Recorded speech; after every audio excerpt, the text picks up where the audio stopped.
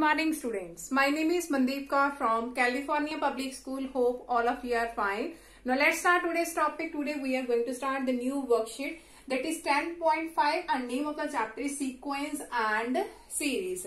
Now 10.5 is based on the geometric progression GP series. So what is the GP series? So firstly I am going to write down here a series that you can understand it easily, in which way we can solve all the questions of related to the geometric progression. So here is a series 1, after that is 2, 4, 8, 16 up to so on is there. So look at here, if I will say that what is its first term, that is 1, a is equal to 1. Now in the geometric progression, now look at this series. Here is 1, if I will multiply it with 2, that will become 2. 2 multiply 2, that is 4. 4 multiply 2, that is 8. 8 multiply 2, that is 16. So in the geometric progression, ratio should be same. Ratio, that means its second term when divided by its first term, its ratio. Look at here, R is the common ratio.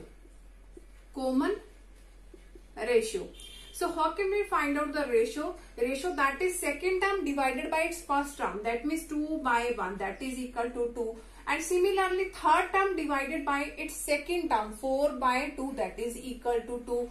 And here is, if I will divide, here is the second term divided by the first term, that is 2.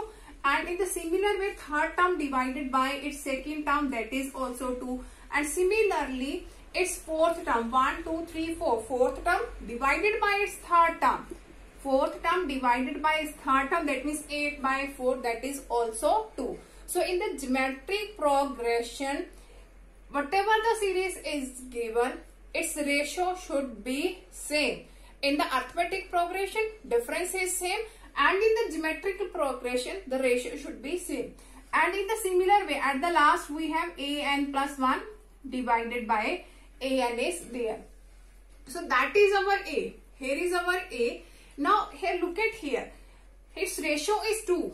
That means each term is multiple of 2. Here is first term a. That means that is AR. 1 into 2 is there. After that, that is AR square. That means 1 into 2 square. That is 4. And after that, that is AR cube. And that is A raised to power 4. And up to so on is there. So geometric progression is in the form of AR square, AR cube, AR raised to power 4. And that is its first term. That is second term. That is third term, fourth term, fifth term. Now look at here, if I have to consider its general term, we have already discussed in the arithmetic progression that the general term of arithmetic progression, that means an is equal to a plus n minus 1 into d. Now what is the nth term of geometrical progression? What is its nth term? Now its first term, that is a. Second term is written a r is to power 1 is there. Third term, here is r is to power 2. Whenever we are going to find out its third term, here is AR square. In the fourth term, here is AR cube. In the fifth term, here is AR raised to power 4. So in the similar way, if I will find out its nth term, that is nothing but AR raised to power n minus 1. Here is n. So here raised to power r is n minus 1. Because if here is 3, here is 2. Here is 4, here is 3. Here is 5, here is 4. So that is the general formula for finding the terms in the geometrical progression sequence. So an is equal to AR raised to power n minus 1. So in all these types of question, we have given some series and we have to find out what is its nth term, what is its 6, 7, 18, any term we have to find out by using this general formula. So let us suppose we have to find out its 7th term. So we have given some series and we have to find out what is 7th term. That means we have to write down the value of n is 7. So it will become here 7 minus 1, 6. A and R, whatever the series is given, we can easily find out what is its A, that means the first term, and what is its common ratio, that is R. So let's start the first question of this worksheet.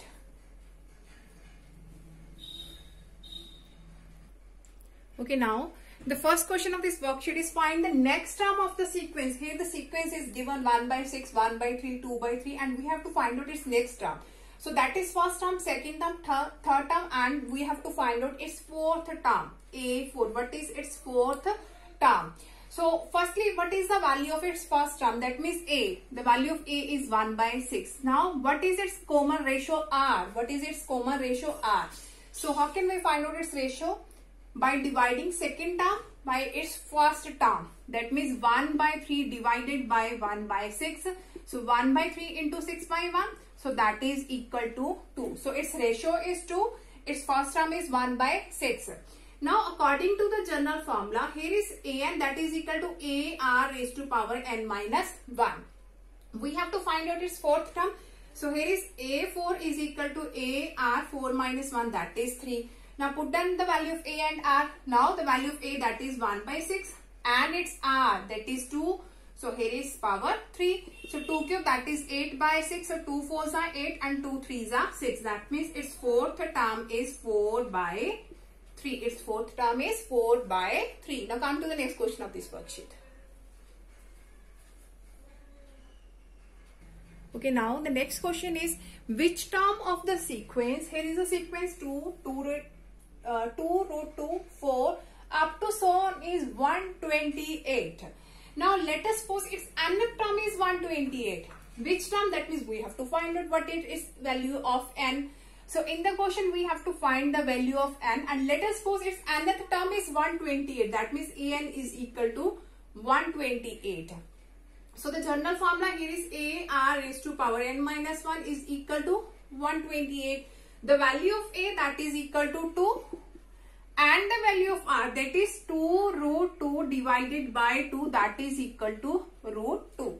So here is A is 2, the value of R root 2, and its power n minus 1, that is equal to 128.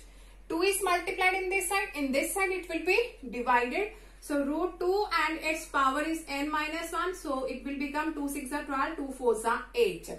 Now we know that in the form of equal, if the bases are same, then their powers are also same. So firstly we have to make its base root 2. So 64 can be written as root 2 and its power 12. Root 2 and its power 12. So here is root 2 and its power is n minus 1. Now look at, both the bases are same. So their powers are also equal. That means n minus 1 is equal to 12. That means the value of n is equal to 12 plus 1. So the value of n is equal to 13. Now come to the next question of this worksheet.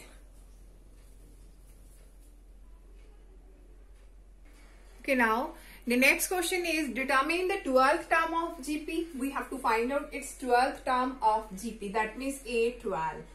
So that is equal to AR raised to power n minus 1. So here is n12. So that will become AR raised to power 12 minus 1. That is 11. So we have to find out this one. And whose 8th term is given, that is 192. So 8th term, that means the value of A8 is given 192. That means AR raised to power 7, because n minus 1, n is 8. So 8 minus 1, that is equal to 7, and that is given 192. So its common ratio is also given, that is equal to 2. The value of R is also given. So we have to find out its 12th term. So A12 is equal to. Now here we know that the value of AR raised to power 7. So if I will write down AR raised to power 11 as here is 7 and here is 4. Because bases are same. So power can be added, 7 plus 4, that will become 11. So AR raised to power 7, its value is 192. So write down here 192, and value of R, that is 2. So here is 2 raised to power 4. So 192 multiply 2 raised to power 4, that is 16. So after this you have to do its multiplication, and you can easily find out what is its 12th term. Now come to the next question of this worksheet. Okay, now the next question is, find the number of terms of a GP whose first term is 3 by 4. That means the value of A is 3 by 4, and the common ratio, that means the value of R is 2, and its last term is 384. So here we have to find out the number of terms.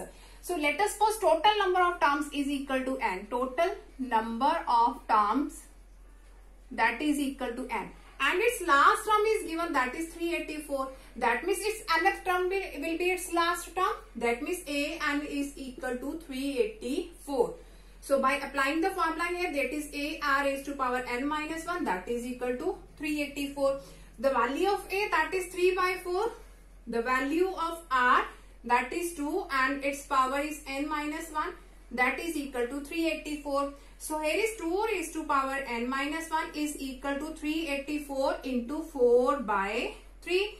So here is 3 ones are 3, 3 ones are 3, 3 twos are 6, and 3 eights are 24. So 2 raised to power n minus 1 is equal to 128 into 4, that is 8 fours are 32, and here is 11, and here is 512. So 2 raised to power n minus 1, that is equal to 512. So now look at here. Here is the base 2. Here is base 2. So here we have to make its base 2 so that we can equate their powers. So when you will do the multiplication of 2 9 times, otherwise you have to solve it by doing the prime factorization, and when you will solve it by doing the prime factorization, that will become 2 raised to power 9. 2 raised to power 9.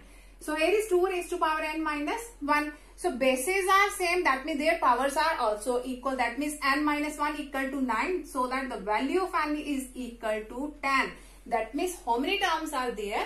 There are 10 number of terms. There are 10 number of terms. Now come to the next question of this worksheet.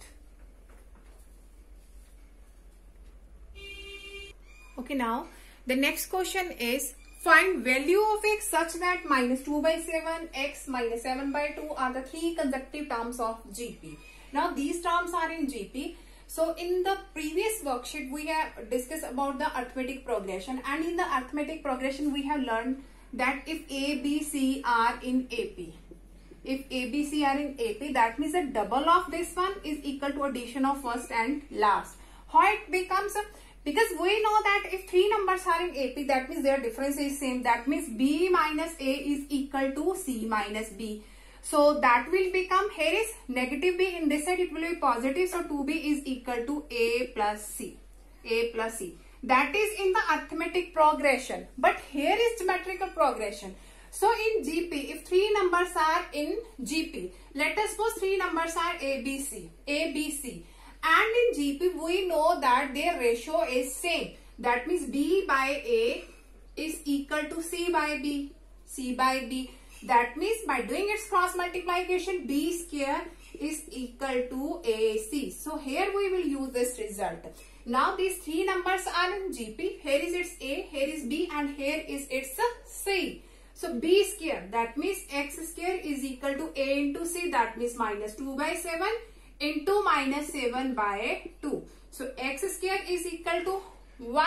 That means the value of x is plus minus 1. Because here is square, that means 2 values are there of x. So one is positive 1 and the other is negative of 1. Now come to the next question of this worksheet. Okay, now the next question is if the 4th, 7th and the 10th term of GP are x, y, z. Its 4th term, that means A4 is equal to X. Its 7th term, that means A7 is equal to Y. And its 10th term, that means A10 is equal to Z.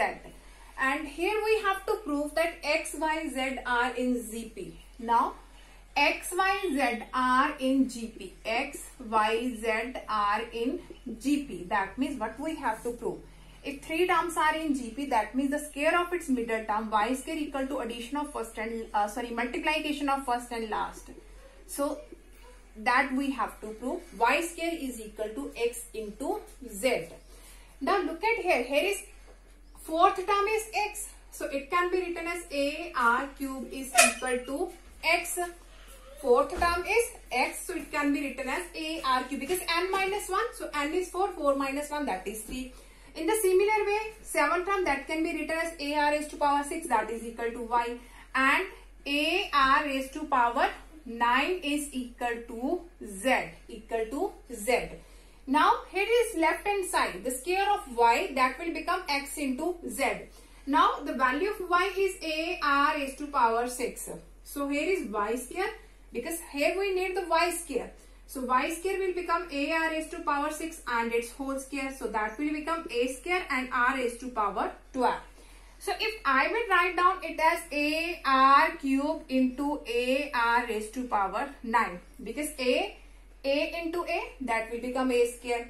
R cube r raised to power 9, bases are same, so 9 plus 3, that is 12. So I can write this value like this. So that is nothing but the value of x, that is our x, and that is our z, that is our z. So that is equal to xz.